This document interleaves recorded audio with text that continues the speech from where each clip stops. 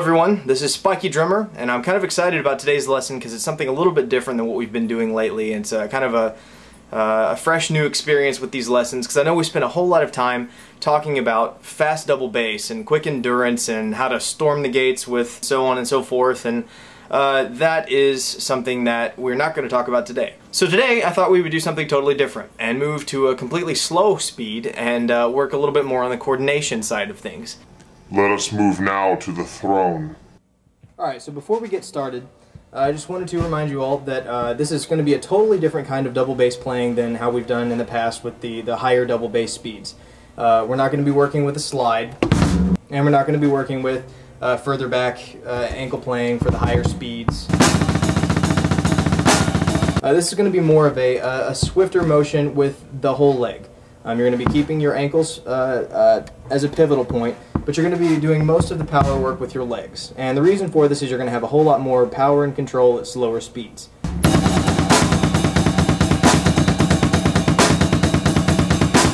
Alright, so I'm going to show you two different patterns that are really going to help you out with this. And the first one's really easy, and it only works with the right hand and the double bass, and everything else is kind of on autopilot. Alright, so in this pattern you're going to be playing your average double bass pattern, right, left, over a 6/8.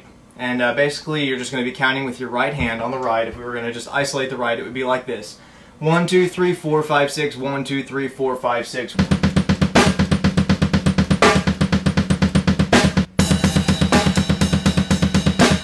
Now the only thing we're going to change that's going to make things a little bit more difficult is add a few more hits into the ride, and it's going to give it kind of like a stutter feel, and it's going to break that groove up a little bit, and I'll show you what we're going to do.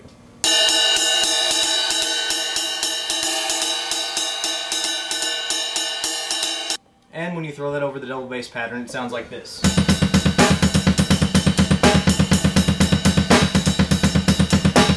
Because you're moving from a pattern of matching your right bass leg, and you'll find that out as you're playing this rhythm, is that your right is matching the right bass leg until you do those extra hits, and then all of a sudden you're thrown off of the pattern. So it kind of gives you a little bit of a coordination issue to work through and a time issue. Then when you understand how to do that completely, then you'll be ready to move on to the next step that I'm getting ready to show you. We're going to be keeping the same bass pattern through the whole thing. This one is actually counted in 6/8 as well.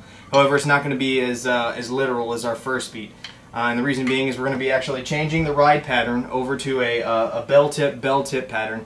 Basically you're just going to be hitting the bell and then the tip, bell and the tip like this. Remember to keep that 6/8 pattern going by hitting your snare on 4. And you're going to be counting the same way we did before. 1, 2, 3, 4, 5, 6, 1, 2, 3, 4, 5, 6. And here's what it's going to sound like.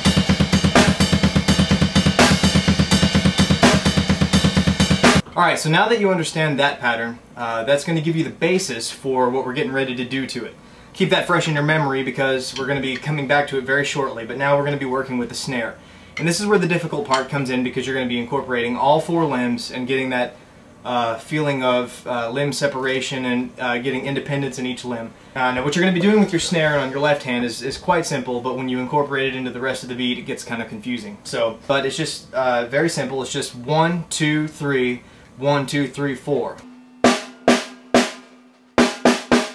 That's a fairly straightforward rhythm, and when you combine that with a 6/8 pattern, then it gets a little bit tricky. So you're going to apply the double bass to that, and remember we're not doing anything special with the double bass, it's just a double bass line right underneath it, and you just do it like this.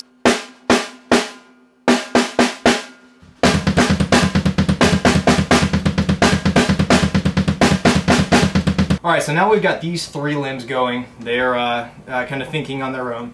Now it's time to add the right hand, and that's going to throw another wrench into the gears and confuse everything again. We'll be playing a 6/8 pattern on the ride, and it's going to be 1, 2, 3, 4, 5, 6, 1, 2, 3, 4, 5, 6. Just like this. Now we're starting to migrate back to that drum beat we worked on just a minute ago with the bell and the ride. And the only reason that I haven't added the bell and the ride yet is because it's going to get a little bit trickier and you need to kind of understand the beat and the way it's going to sound while playing in the 6/8 time box.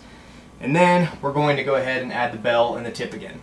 And here's where it gets tricky. So here's what it's going to sound like when you add the 1, 2, 3, 4, 5, 6, 1, 2, 3, 4, 5, 6 on the ride.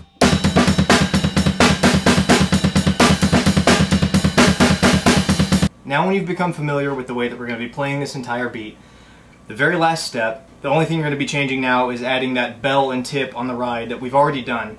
And this is the final confuser, and then once you have it, then you've got this beat. So, this is what you're going to sound like when you add that bell tip in there. This is what it's going to sound like.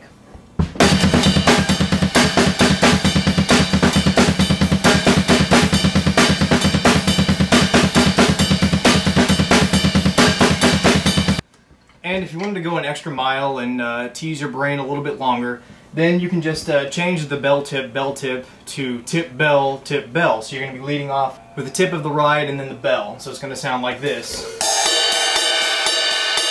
The beat is exactly the same, just going to be leading off from the opposite of the bell, just the tip. So just like this.